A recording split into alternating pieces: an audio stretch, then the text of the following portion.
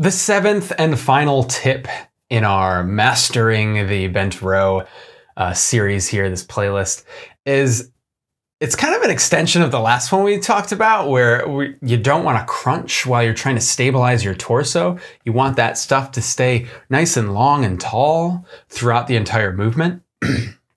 What I think people easily forget is that, about a third of your spine is your neck and your head.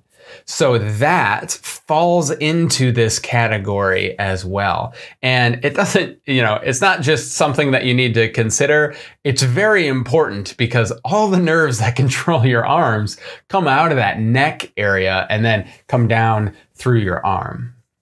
So when you're doing this, for example, if I crunch, it's really easy to kind of just let my neck follow with it. And then if I'm keeping my gaze forward, my upper head or my upper neck and my head tilt backward.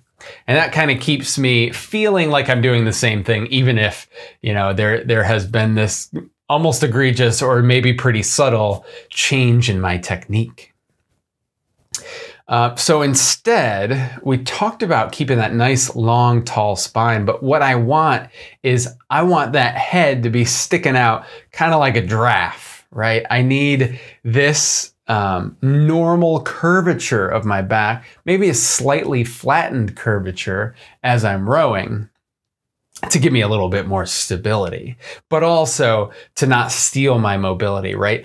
As I'm doing this row, if I'm feeling a lot in my upper trap, there's upper trap is like the shoulder neck area. There's a really good chance, if you're feeling that your neck position is out of whack. It's probably either forward flat and tilted back like we had talked about, or it's over flat and you're trying to pull everything up through the neck muscles.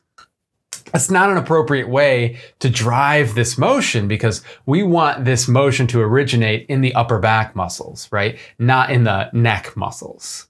So as you're setting up and as you're hanging on to your technique here, remember to keep that long spine all the way up through kind of the top of the head.